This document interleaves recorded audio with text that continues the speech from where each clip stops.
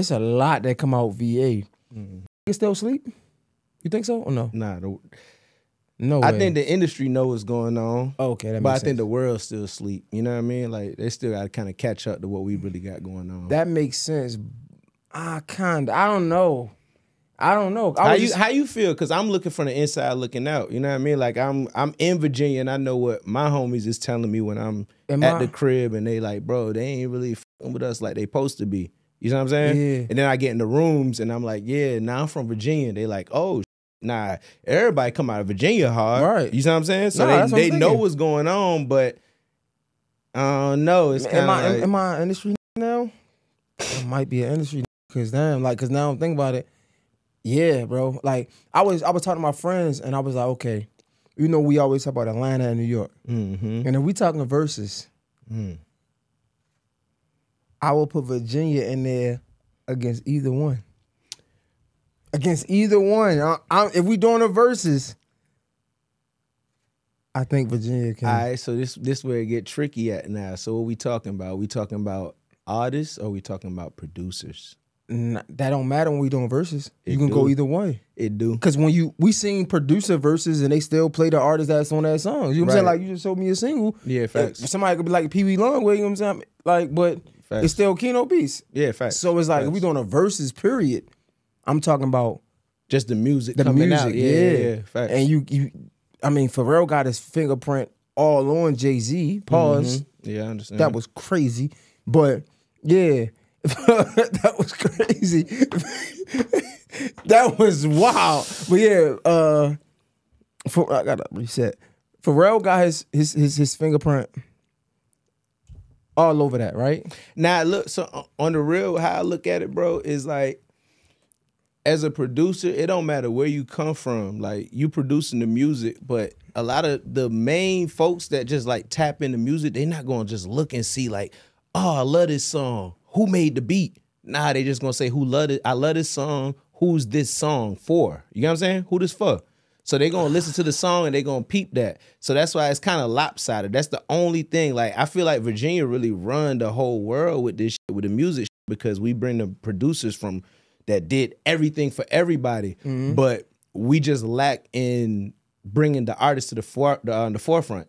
Not to say that the artists ain't there, because the talent is definitely in Virginia, but until they see more artists, they're not going to know. Because I ask people a real question. I'm like, yeah, so what artists you fuck with from Virginia? They're like, oh, yeah, y'all got Pusha T, y'all got the Clips.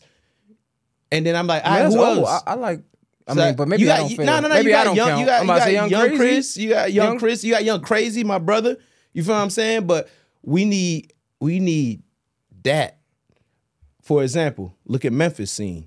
If I ask you, like, who you fuck with from Memphis, you're gonna tell me Black Youngster, Moneybagg Yo, Glorilla, Yo God. You know what I mean? You got an endless list of names. And then when I ask you who you fuck with from Virginia, you gonna name some shit and people are not really all the way hip. Right. And then you from B-More, right? Yeah. So but of course like you know certain things. It's the same way in Baltimore though. Facts. I wouldn't see you getting into all the intricacies or whatever the word that is. part. And what it said?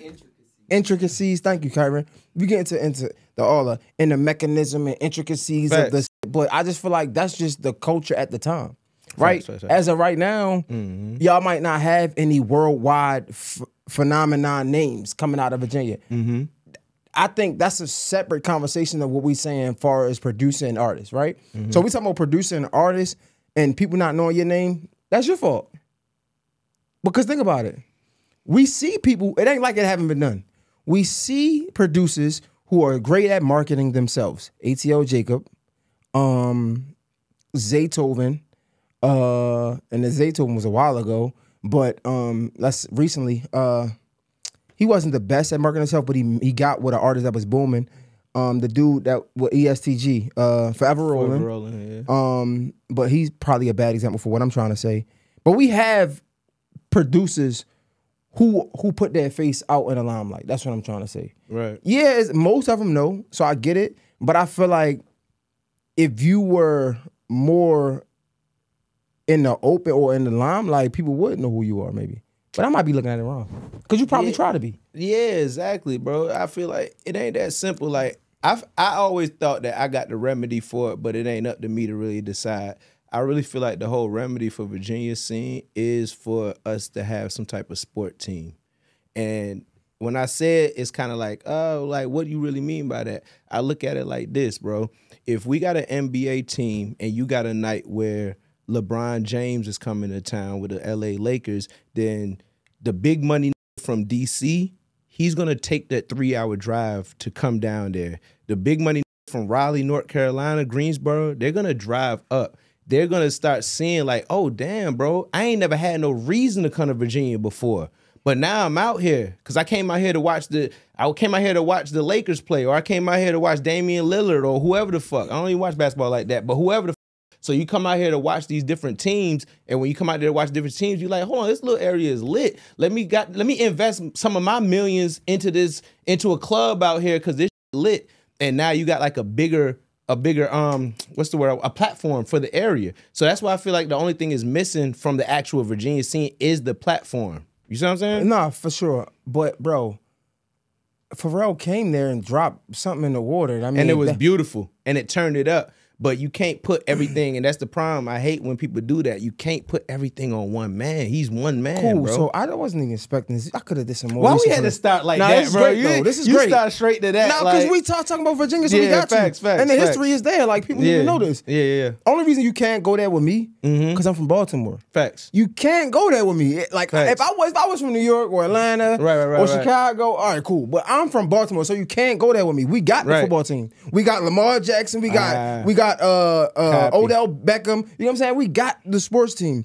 Still and you got the avenue. Yeah. And still ain't stopping past Baltimore. They're going straight to DC. Because that's just the history in the culture. That's true. What I would say is, for nigga, how long you been on this? My whole life, bro. For niggas like us, right? We just got to keep going. Because people see you, right? But you don't have, who did you tag?